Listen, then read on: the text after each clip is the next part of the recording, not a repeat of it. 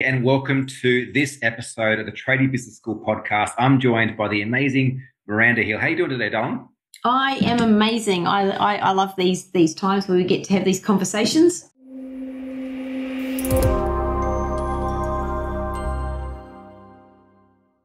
And today we're going to speak about winning the week.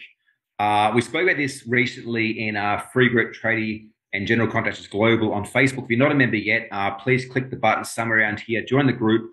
Every week, I'm in there either adding a short training video or a guide like this one to help you grow a better trades business more profitably and more enjoyably for free. But in this episode, we want to touch on winning the week, essentially how to run productive meetings that grow your business without wasting everyone's time. And even if you think that your leadership skills suck. So wherever you are tuning in from, listening, or if you're watching this, stay tuned. It's a great conversation, and it's one that really will change the rhythm of your business and the performance of your team. Absolutely. Now, if you are watching this, you'll notice we're going to go through a couple of slides. If you're not watching this, if you're listening to this somewhere on the work site in your excavator, boat, wherever you are in the world, there will also be a link below this episode to get a free download of our Winning the Week document, which goes through the key steps, but also the template of how we actually run our weekly meetings across all various businesses. So let's get into it. I guess the first thing I want to speak about, Miranda, is the problem of not having, not having meetings in place, not having great meetings in place, and that is that ultimately your team is not productive. You're paying hourly rate for all your team to hang around, to not really be profitable or productive, and ultimately there's a lack of direction and focus within your organization as well. And lastly, you have disengaged employees. Now, if we get this right, we have an opportunity. Number of opportunities. I'll jump in here. So, we've got a number of opportunities. You'll have I'm tripping over my words here, effective execution. So what that means is you'll be on target working on your business plan, wherever you want to go, heading towards your goals in an effective way. Your team will be in rhythm, in sync, knowing what they're doing, working efficiently. Kind of like rowing a boat, isn't it, Miranda? It's like, if you've got 6 rowers in one of those sculls or whatever they're called, and one decides to not row at all, row backwards, the thing's just not going to cut through the water effectively. So I guess this is really around making sure everyone's in sync, in rhythm, and rowing the same direction, yeah? Yeah, absolutely. I love that analogy. You can just see the boat sort of, someone all out of time, and everyone's, it's all out of time, and it's you have a lot of water splashing around, and certainly not efficient. Lastly, one of the opportunity is that you'll have an engaged, focused team because they know what they're doing, they know where they're headed, they're in sync, and that collective energy creates momentum.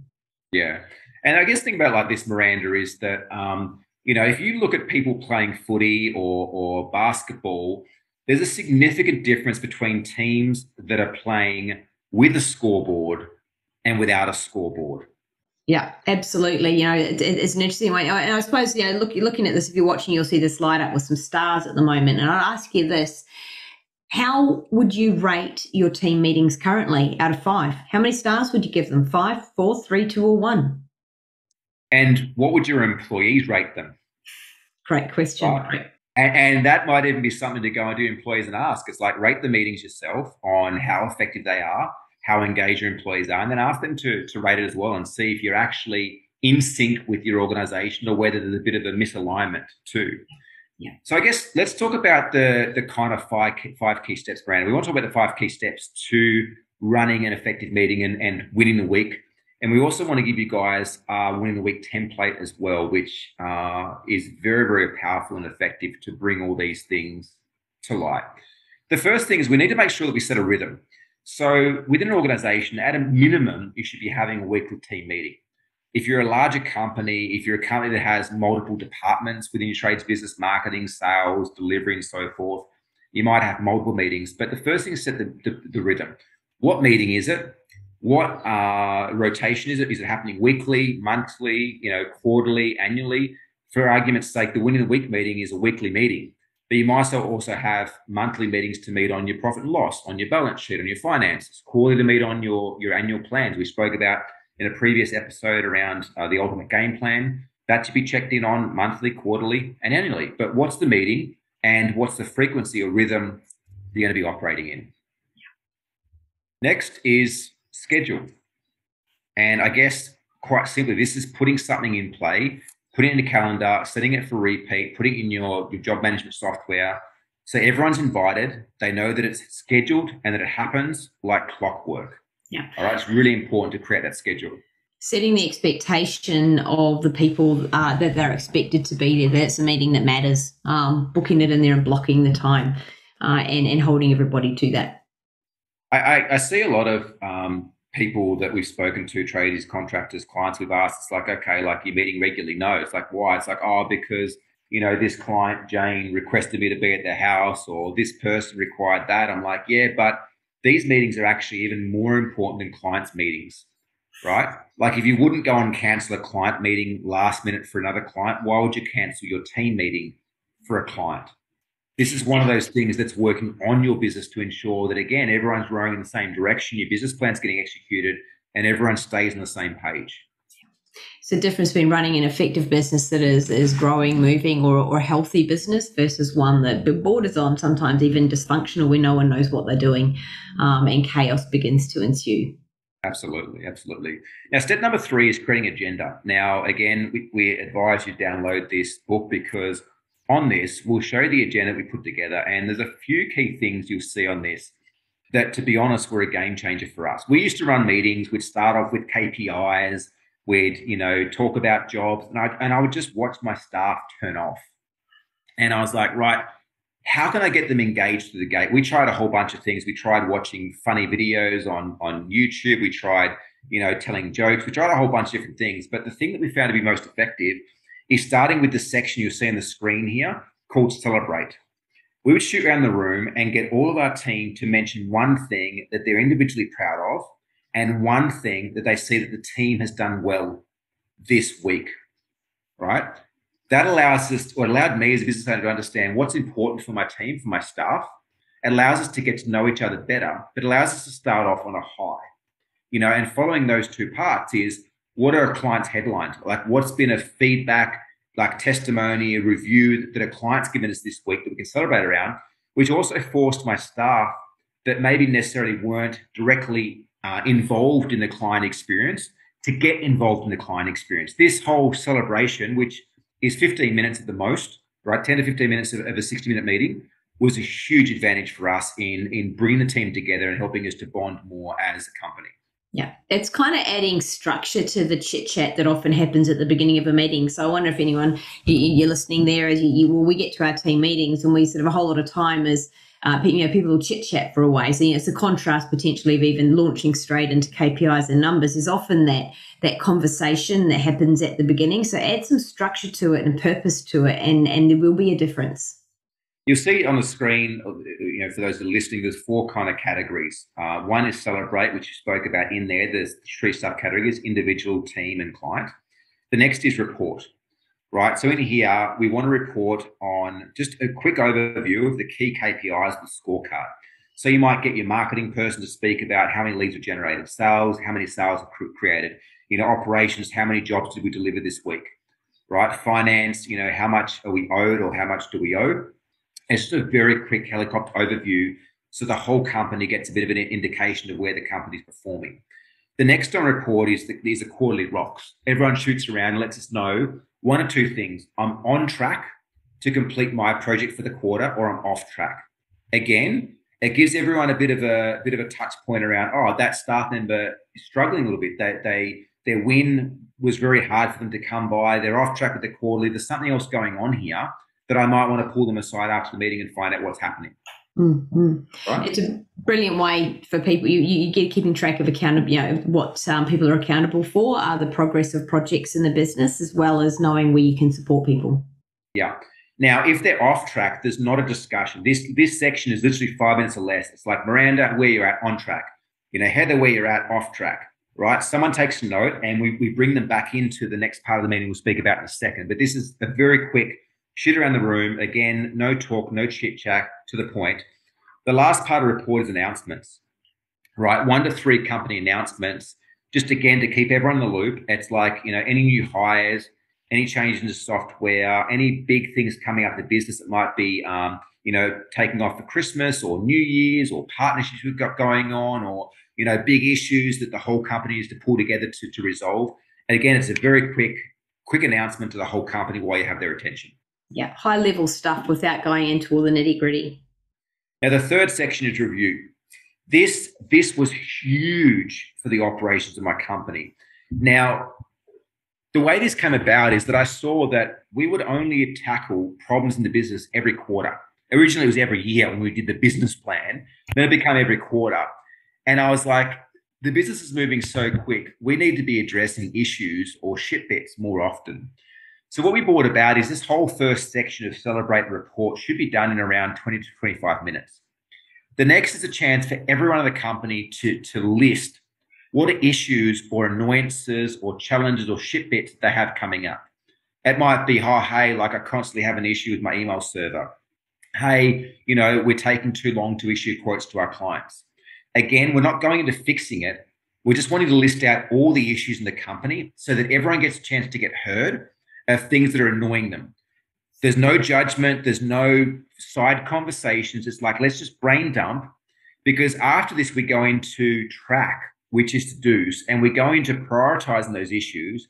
And it's like, okay, out of all those issues, what are going to make the biggest impact through us resolving? And what do we commit to resolving this week? Right? Now, this is on top of your operational activities. This is on top of your projects. These are 2 or 3 little things we can tick off. And what you'll find in the beginning of doing this, there'll be a huge list. But the more your company goes on, like we very rarely in the Game Changers Tradie Business School, we very rarely have more than 5 to 6 to 7 issues, because every week they're getting addressed. And what that means is every week our company is getting better. Our profitability is getting better. Our delivery is getting better. Our client experience is getting better because we're addressing them as they come up, not waiting until next quarter. Now, something big might come up that we're like, hey, this needs to be parked until next quarter. It's a big thing. We haven't got capacity right now. We can manage for the next month or 2 months before the quarter. But it's a way for us to constantly iterate. The other thing that comes up in issues is anybody's rocks that are off track. Yeah, absolutely. And that's where if someone said they're off track, you can look at going, is there a reason? Do you know why you're off track? Do you need some help? Do you need some support? And they may go, no, I'm all good. This is the reason I got off track. I'm all good here. And you go, right, you move on. Or it may be, well, actually, ABC happened and I need some support. So that's where you list them as to-dos and actions, and they're top line addressed, assigned to somebody. It's very, very important with a to-do that they get assigned to somebody as being responsible for that. Absolutely. And so once you have those issues down, I alluded to it before, is that you then go and prioritize as a group. It's like, okay, if we can only get 3 things done this week, what are they and in what order? It's generally pretty clear. There might be a bit of argument between a couple of employees. That's good. That's healthy conflict, and it shows they actually give a shit enough about the business to go to bat for what's important for them. But in the to-do section, it's going through and listing, okay, what are those things we're going to do this week to get the issues resolved?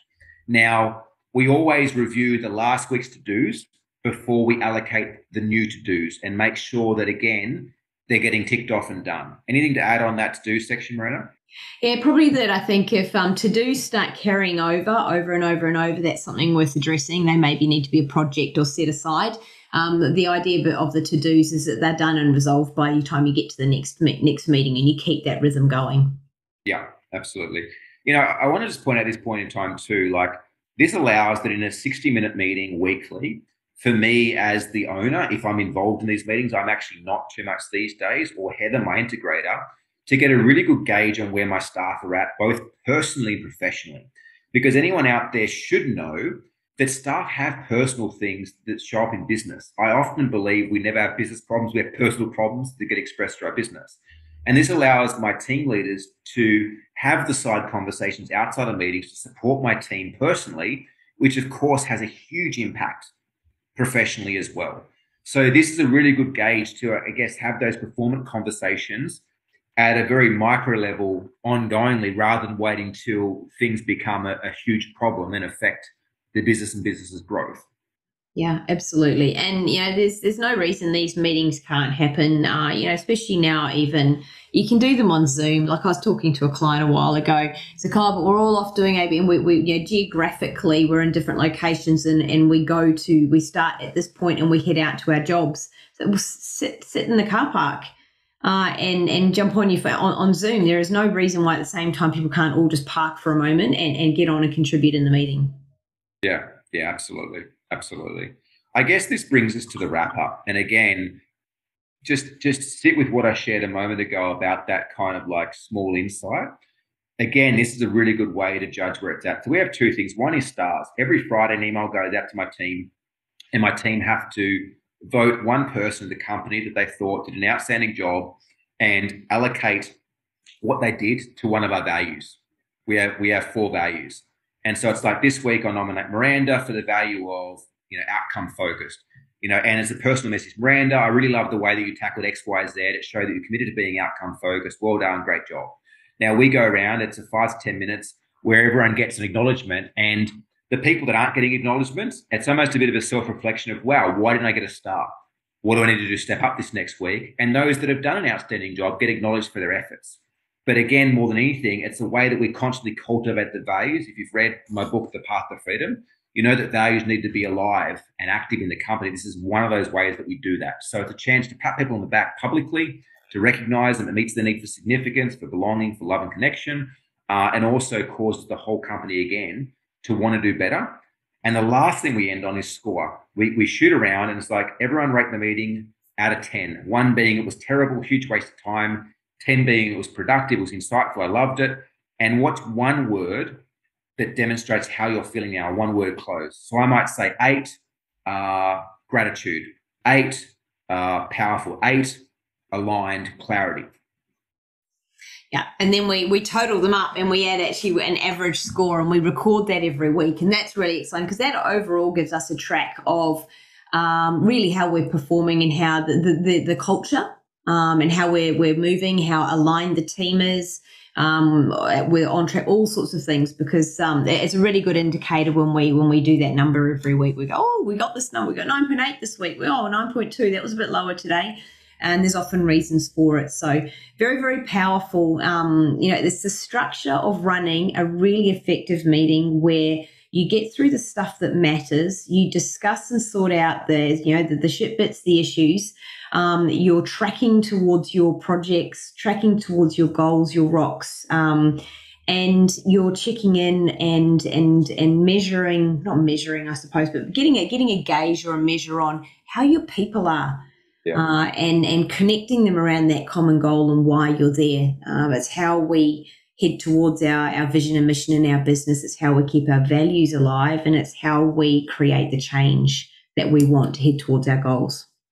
Yeah, we've distilled this process over the last 6 years, and it's pretty solid. It's not the way that I run a daily toolbox meeting with the team. There is some elements that I'd pull into that, but this is more so the structure for a weekly all hands meeting. If someone scores, quite a low score in the meeting, you might ask them to give a reason publicly, like, hey, why'd you score us at 5? Yeah. Right. And it's something that maybe you overlooked. But again, we find this allows your team to feel aligned, feel heard, to belong, while also moving your company forwards. And I guess the last part is consistency, right? Which is step number 5. It's all well and good to have these great plans, but if you're someone that constantly focuses on a shiny thing and never sees things through, you're not going to earn the trust of your team in your effective leadership. And so set this thing up and run it consistently. It might be lumpy in the beginning. It might run over 60 minutes. But the more that you go through this process, the more that you can refine it, the more that you will start to notice how strategically you start thinking about your business, how aligned your staff are. And just through going through that process, you're going to notice a huge shift in the performance of your business. Yeah. So the saying goes, it won't happen overnight, but it will happen. There you go. And so keep doing it. Just keep doing it. Trust in the system. And so if you've got maybe a disengaged team, or you're experiencing any flavor or version of any of the problems we talked about at the beginning, this is one of the ways that you can solve that. So download, start it, get it going, book it in, and do it. Trust the system, trust the process. It works. Yeah, absolutely. So look, two things before we finish up. If you want a hand putting this in place or anything else we talk about the Tradie Business School, click on the link somewhere below. Have a chat with the team. Let's see if we are a good fit to help you grow. You will see a significant return on investment of both the money you invest with us and your time as our clients do at the Tradie Business School. And number two, you can also get a copy of this worksheet by clicking below. If you're not a member already of the Tradie, the Trades and General Contractors Global free Facebook group, make sure you join that, because every week we share things like this and tools to help you grow a profitable business that can work without you. Miranda, always such a pleasure having you on these podcasts and jamming together and sharing, I guess, the years of knowledge that we put together to help trade businesses grow. Yeah, I love sharing these conversations. I know the value, I know the benefit, the power in these. So just love bringing this stuff to all of you. So thank you so much for tuning in. Thank you for listening. Can't wait to talk to you again soon. Have a great week, everyone. Thanks. Bye. Bye.